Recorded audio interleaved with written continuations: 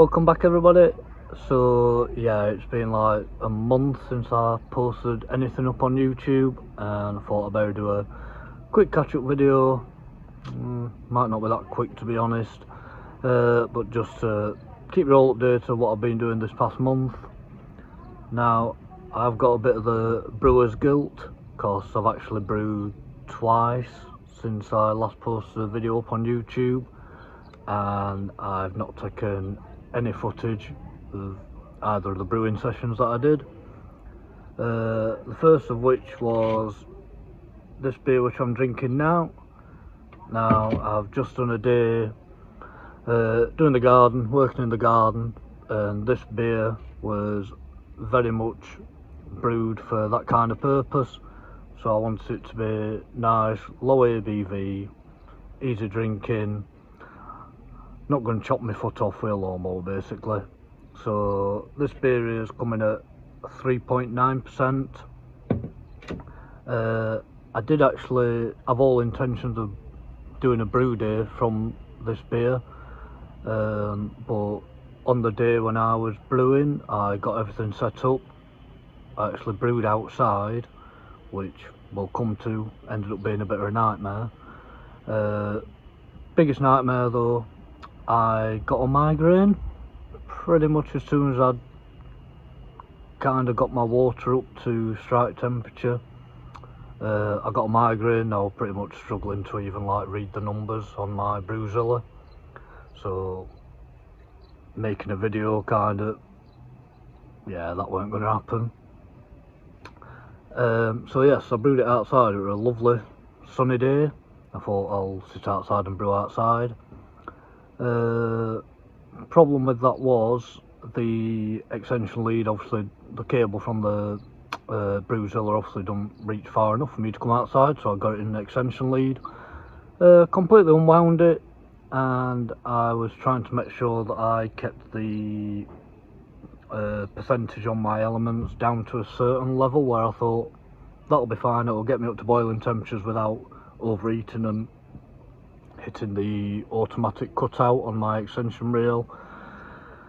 Yeah, we were fine getting up to mash temperatures and things like that, but then when it came to actually getting up to a boil and things like that, it would maybe run for 20 minutes or so before then cutting out, and I had to maybe wait a couple of minutes resetting the reset button on my extension reel until it would cool down enough to then power up again. So it ends up being a bit of a nightmare, but we did brew beer at the end of it, which, like I said, is this beer here. Now this has got hops in it which I've never used before. I think it came from like a mystery pack. I can't remember whether it was the malt miller that I'd ordered from, where you can do the mystery hop selection, and one that turned up was IH033, which I think now has been renamed to like Lorien or something like that. But they're pretty much, it's the same people who did Strata hops, which if you've been watching my channel you'll know that I'm a big fan of Strata. I've used it twice now and loved it both times. So yeah, this is made by the same people, but this is marketed as being like a hop for lager. Now me personally, I'm not a massive lager fan. I don't particularly like overly carbonated drinks, so kind of that's why I'm not into lagers. I will drink them every now and again, but and brewing wise, I've not got a fermentation fridge or anything like that to actually do a lagering process. But I'd had them sent to me. I thought, well, I'm going to use them, so I thought I'll put them in it's a very light pale ale this.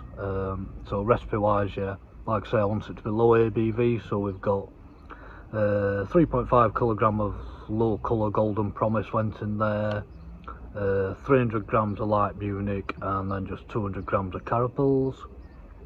And then hop wise, I didn't want it to be overly bitter or anything like that.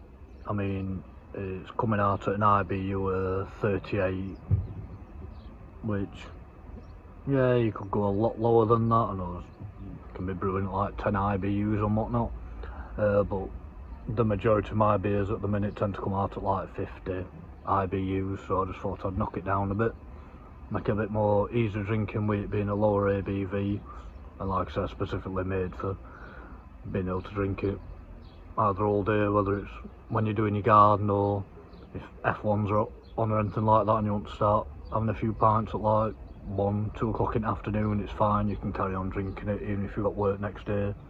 You're not going to get in too much of a tangle with it. Hop wise then, so obviously I'd had the IHO 33 or Lorien hop sent to me, but I'd also got some Cascade hops left over. So the hopping schedule for this one, did a hour boil, but didn't add any hops in until half an hour in. At the half hour point I had 10 grams of Cascade in and 10 grams of the IHO 33. 10 minutes left to go in the boil, it was 30 grams of IHO 33 and 30 grams of Cascade, and then did my standard 20-minute hop stand at like 80, 75, 70, 80 degrees kind of temperatures, and that was, just have to slide my phone up so I can actually see it, 60 grams of IHO 33 and the remaining 50 grams of Cascade that I got left over. So like I say, yep, come out 38 IBUs and ABV wise 3.9%. Now, like I said, IHO 33 is being marketed as a hop for lager, and I've been smashing this. It's probably my favourite beer that I've brewed this year so far, just for ease of drinking. You can easily drink it all day long, not really getting fed up with it. Like some of the beers that I'll brew, you might have like 2 or 3 pints from, but after that you're thinking like you might need a bit of a palate cleanser. Not the case with this one.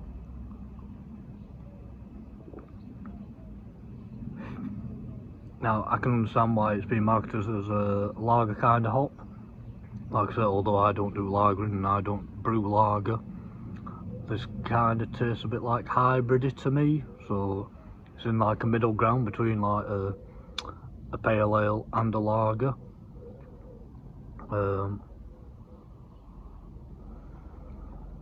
It's not like citrusy that's coming off it,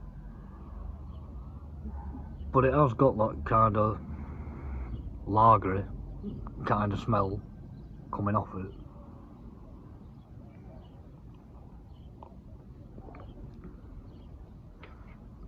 And then taste wise, it's got that slight floral, but obviously we've got some Cascade in there, so we're getting a bit of the floral.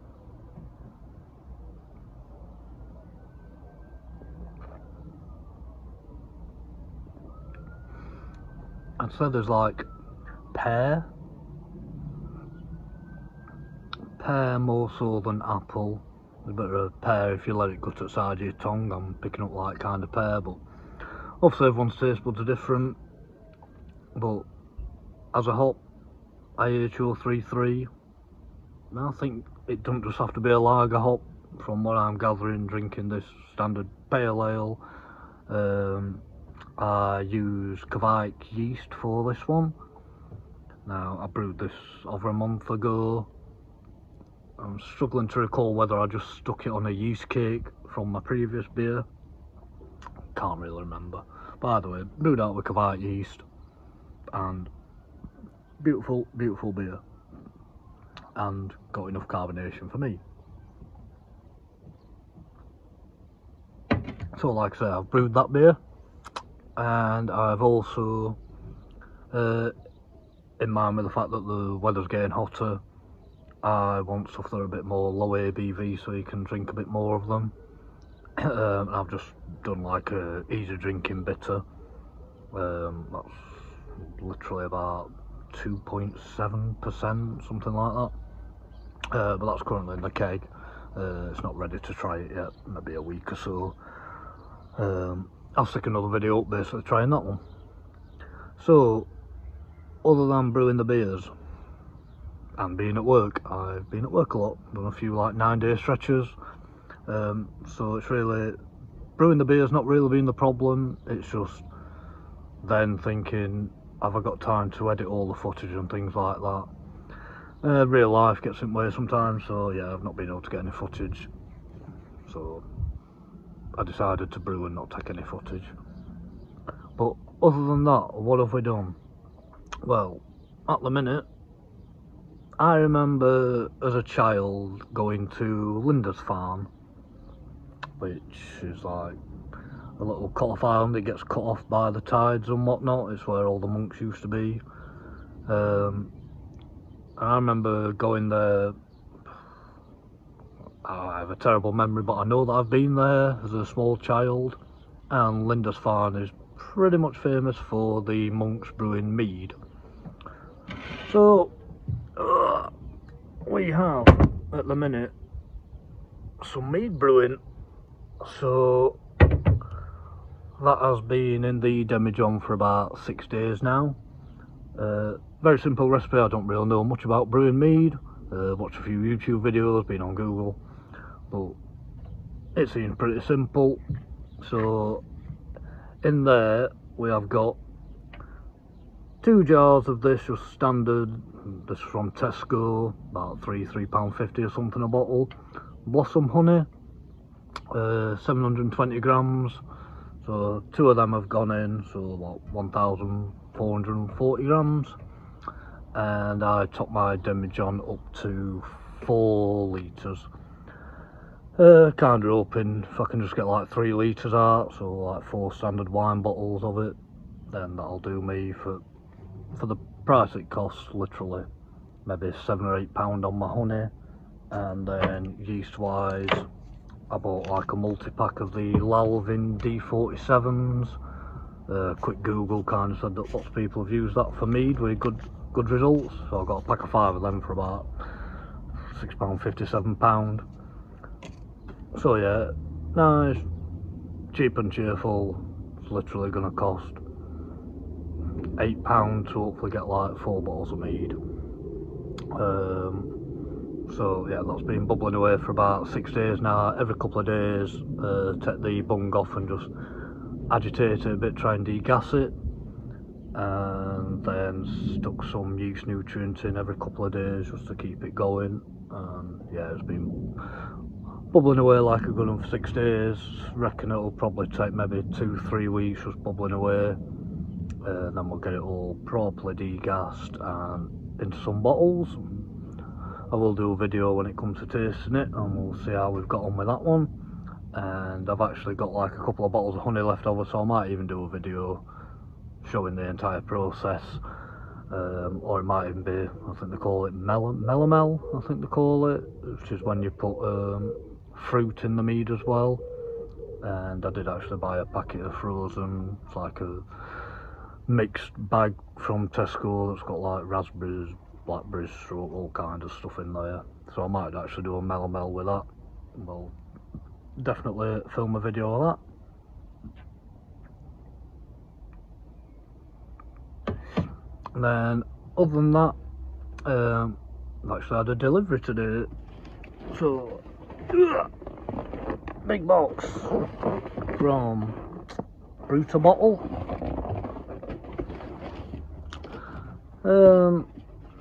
Just browsing their website a couple of nights ago and saw a couple of really cheap and cheerful things.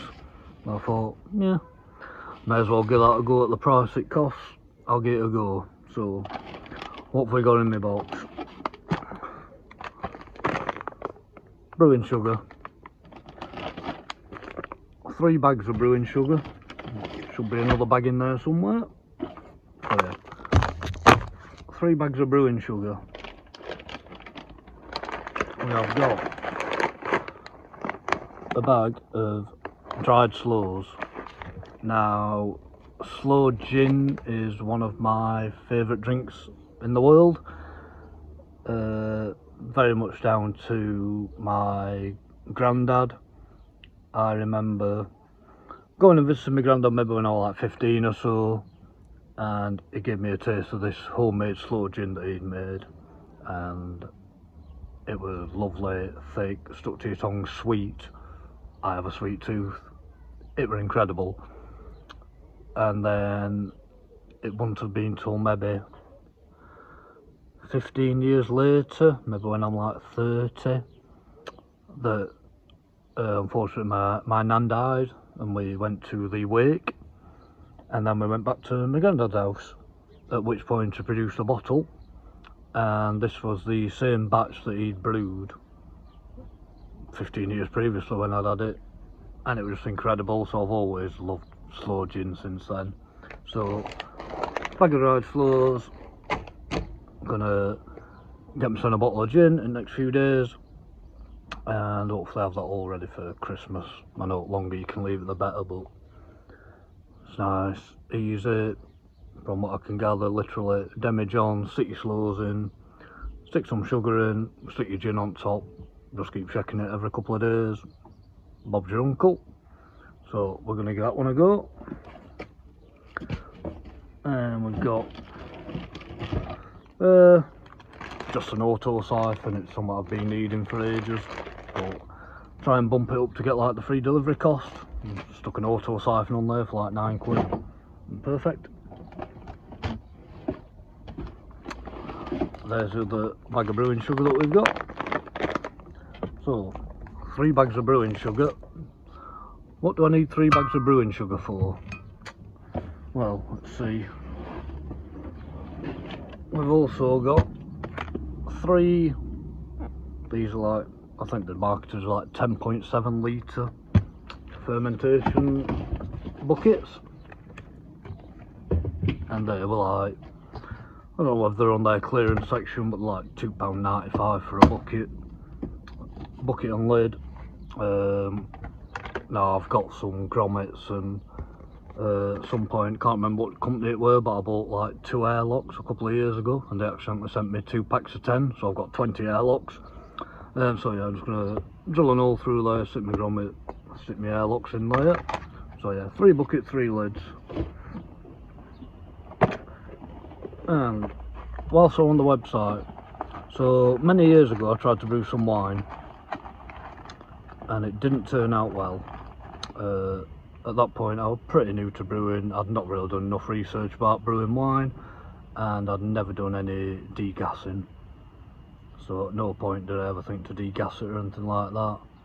And then once it'd been bottled and stuff like that, it was like fizzy red wine. Not good. I think we ended up pretty much just pouring it down the drain. But on the Brew to Bottle website at the minute, they've got some clearance ones on, and these little kits where you can do 6 bottles of wine, stick a bag of brewing sugar in, and then you got like your juice and whatnot. Little additions. This one's a Chardonnay, and then I'm assuming they're all like benzonite and whatnot, clearing agents and fining agents and whatnot.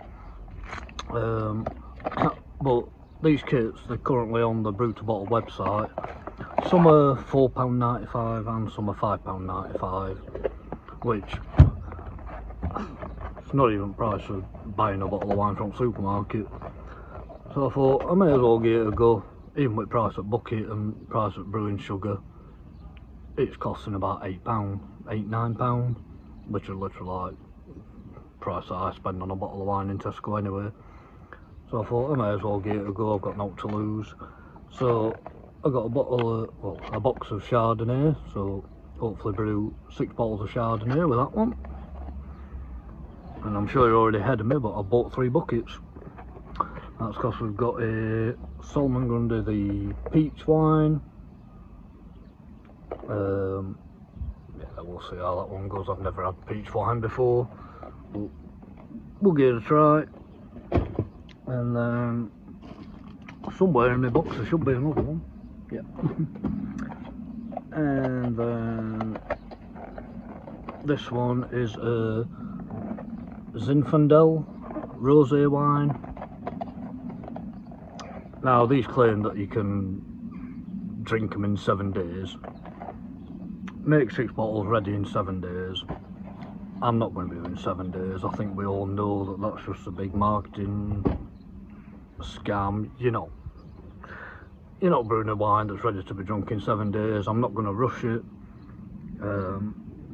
so I'll probably get it a couple of weeks and ferment it, and then I'll probably get it a few weeks in the bottle. I'm not going to be trying to see whether it's true that you can be ready to drink in 7 days. I don't believe it, so we're not going to go with that. Also, this for about £3. It's a white grape juice concentrate, and basically that's to add to the cheap wine kits, just to add a bit of body to it, a bit of flavour to it. So that pack there, I'm thinking I'll probably split it between the Chardonnay and the Rosé, or I might stick with one in peach. I've not made my mind up, but yeah, I thought for £3, extra £1.50 each kit, we'll give it a whirl. It can't do any harm. And some wine corks, because I bought the very cheap, no idea whether this is going to work, £2.95 though. And this is basically, so the bottles of wine that I've been buying from Tesco, keep hold of them ones, then I can fill the bottles up with my new wine, stick my cork in my corker, hopefully as easy as, should put a cork in the bottle. Like I say, I've never tried it before, so it'll all be a learning experience, and I will make sure that I make a video of that one so we can all have a good laugh at me. And then for that extra bit of class, little shrink wraps. So yeah, little gold shrink wraps so you can put on the top of it, make them look a bit more professional than the £8 for 6 bottles of wine that they're actually going to be. Also got myself another bung, because I've actually got 2 of these demijohns, but I've lost the bung for one. So another bung so I can get like 2 lots of mead or a lot of slow gin going on. Got my bung there. What else did I buy? So you forgot what I bought. I just carried on clicking things, but different things in regards to like wine making and mead making. So pectolase, kind of put that in with your fruit. It kind of breaks the skins down and stuff, releases all the juices from, if I remember right. I was no good at chemistry at school, so now we've got like sodium metabisulfate, potassium sorbate, malic acid. Can't remember why I bought them. I'll Google it. There must be a reason. I've read about them, so I'll find out why. I wanted some citric acid, I think, but they sold out for it in a bottle. But yeah, malic acid I definitely read about in mead making, but I'll do some more research, find out why on earth I bought these things. They will come in useful at some point. They will probably last a lifetime. I think one kills fermentation, possibly a mixture of both of them kind of kills it. I'm sure someone will let me know in the comments, but I think you use them to like kill fermentation if you want to back sweeten your mead, because obviously all the yeast is going to eat all the sugar, so it might make it a bit too dry. I have a sweet tooth. I think this first batch I'm just going to leave as normal, see what it tastes like, but then in future I might want to back sweeten it, so once it's finished fermenting you can stick some of this in, and then it will stop it fermenting. So if you put any more sugars in instead of the yeast eating it, the yeast are now dead, so they don't eat it, and it leaves you with a sweeter drink. I'm teaching you all how to suck apples. I'm pretty sure you already know that. Suck apples, suck eggs, whatever.